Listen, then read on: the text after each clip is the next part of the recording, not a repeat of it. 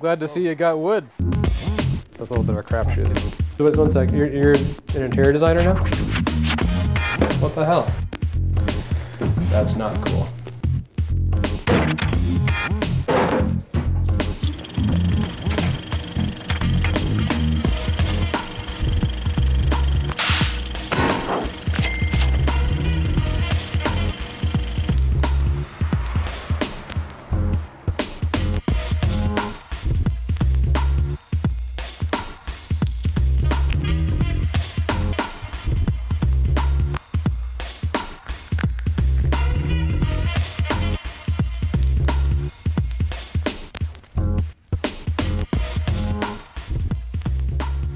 Sheba. Yes, what can we do here? Well, okay, so we're here to design a home theater, right? So I'm going to walk you through my vision of things that I'm thinking about for this space. Okay. All right, and then like usual, you can kibosh my ideas and tell me better ones. Okay, so we're in my basement. We got this reclaimed brick wall, which I love. So I want to keep it. Right. It's pretty cool. Really, the feel that I want to have in this room is kind of like you're in old Montreal. Okay, we tried to keep a little bit of a French feel throughout the house. But I want to take it a little bit further down here, almost kind of wine cellar-ish, you know, kind of like you're in an old Montreal restaurant or something like that. Okay. Maybe there's some reclaimed wood materials, barn board possibly. Okay. Right, but I don't want it to feel like a ranch. It's not a ranch. Right. Okay? There's not going to be any sort of horse theme in here at all. No horses? No horses. Okay. And the wainscoting? What's your intent there? The wainscoting's got to go. So we'll rip that out of here. You know, I think I want it to be a fairly, I guess transitional is the word, but with that old feel still. Okay. You know? So yep. I want clean contemporary kind of lines. Right. But the materials can be old. Right? So it's kind of like warmer that, tones. It's kind of like that restoration hardware feel, you know, where you yep. have like a really, you know, rich woods and antique sort of finishes, but combined with the clean lines and you know, nothing too shiny in the theater. Right. I want it to be very simple. Like the old and the new sort of mixed in together. Oh, exactly, right? So we can probably do something in the ceiling, sort of tie in with the brick wall we have here. Yeah. What do you think? You might want to put some wood up there or something?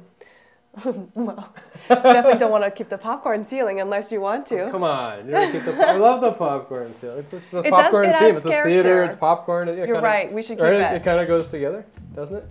Maybe just put some yellow paint on it, like butter. You know? Oh gosh.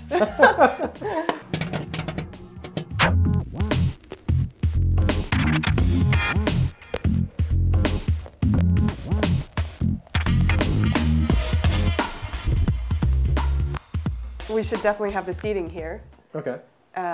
Definitely do a 6-foot deep platform that should accommodate your back row of seating with incline motorization. Let's just see how far that comes.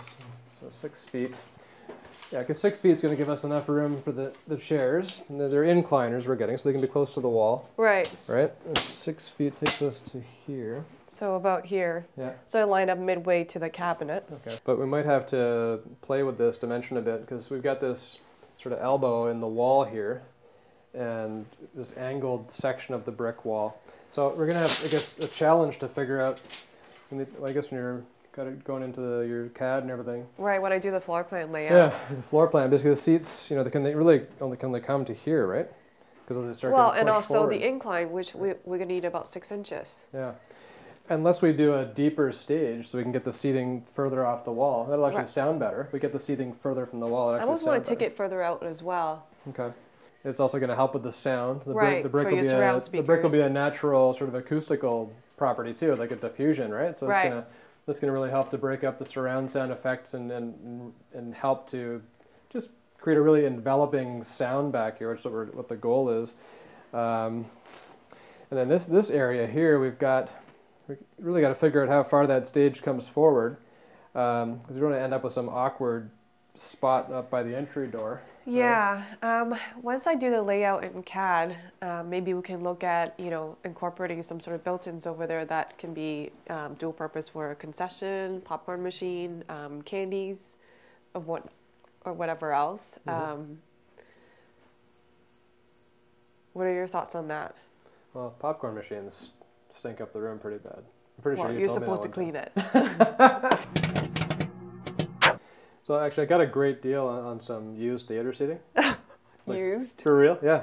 Oh gosh. Pre-owned seating. That's actually a good thing. It's a good tip. People move, right? Right. When people move, sometimes they can sell off stuff, so you can get a great deal on theater seating. Just go to Kijiji, and why do you? Is that how you got them? Well, no. You have your ways. A little inside connection. But basically, so we can do 3 back here. The way of the seating I've bought is it's actually fortress seating, really nice quality stuff. And, oh yeah. So it's a 6-inch arm, then a 24-inch chair, another 24-inch chair, 6-inch arm, 24-inch chair, 6-inch arm. So it's basically an arm, love seat, and then a single seat, right? So you got kind of, what's that, 4 feet, 6, 7, 7.5 feet, which is basically what I got here on the ground.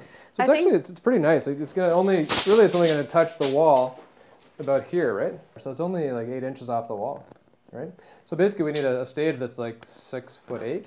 So if the stage comes up to wherever it comes, then we've got 4 chairs to put in the front row. Are they all singles, or are they single love seat singles? Single love seat single. Okay. Yeah. So that's like 10 feet there. So that's pretty much like, that'd be the whole 4 seats, right? It might be a little bit tight. It's pretty tight. Like it's really. Even if the seats end where your foot is, basically at 10 feet, you only basically left with about 18 inches of walk space. So you need about 3 feet. Might have to do 3 and 3. Yeah, so probably 2 rows of 3.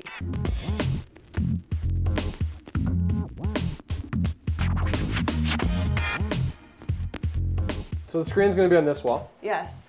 And I think I was measuring this earlier. I think pretty much the maximum screen size we can do here is going to be 100-inch diagonal. And sort of based on kind of 2 thoughts. I mean, where the front row of seats is, sort of 3 screen heights is kind of the rule of thumb, right? So the 100-inch diagonal screen is like 48 inches high, like the actual viewing image. As a rule of thumb, I like to go with 3 screen heights to the sort of optimal, what I call the money seat, so whoever's paying the bill. Right? Which is you, in this case. So 4 feet for the screen height is going to get us to about 12 feet to the front row of seats. But the other thing we got to consider too is the sight line, right? So you're going to do a sight line analysis. Yes, I will do that. We're going to consider the height of the stage, the height of that back row of seats, and make sure that we can see the bottom of the screen. The other thing is, are we keeping this bulkhead, or have you sort of checked into to see whether or not there's any HVAC or plumbing or anything that's in there? Yeah, and do we need to isolate it? Unfortunately, there is a bay window in the room above. Okay. And there's a vent. There's a vent. Okay. Yeah. And the buzzing lights, we keeping those too? Oh, you don't like the buzzing lights? Damn, you're good. You heard that, eh? I think pot lights will be a nice choice because we can put them. We want to do some column details, right? So we can position some lights specifically to wash the columns. We can also sort of create a section of pot lighting in the back of the room, which we can dim separately from the front of the room. So if you want to have the front dark, which is important for watching a projector and screen. Yes. You still have a little bit of dim light at the back. That would be okay. We're going to scrape all this popcorn off the ceiling. We'll get it smooth.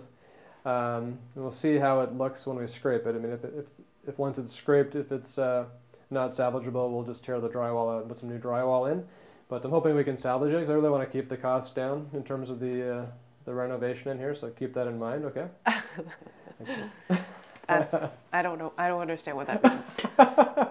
Because this is an exterior wall, I don't want to be doing in-wall speakers in this wall down here. So we're going to go with a fixed screen. It'll just be in place.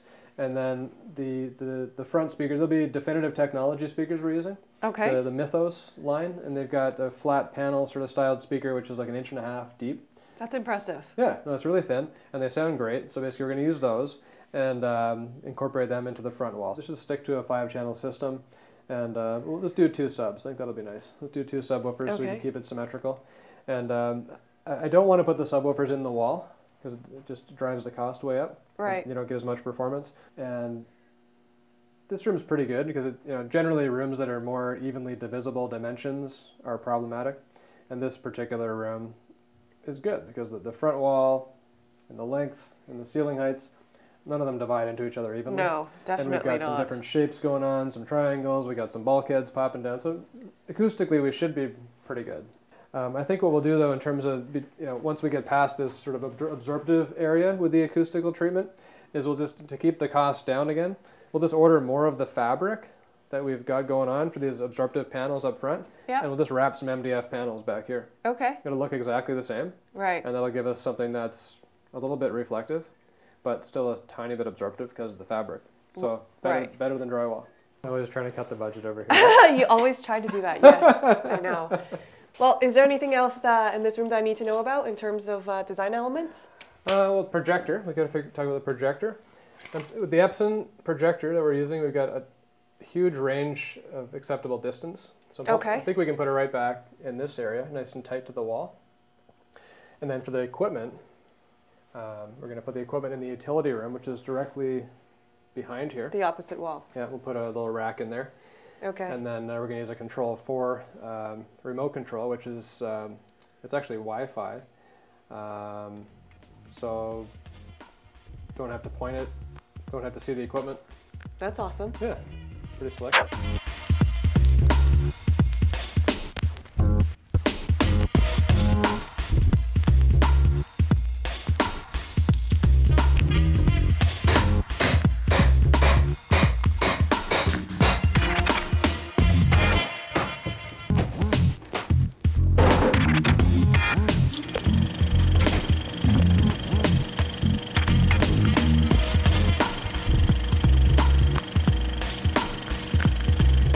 This is a painting I did years and years ago. What do you think about that? Oh, wow. It's quite nice, actually. Yeah, you like it? I do. Oh, wow, look at all the colors. What are you doing? You're taking it off the wall? It's quite nice. What? All right. All right.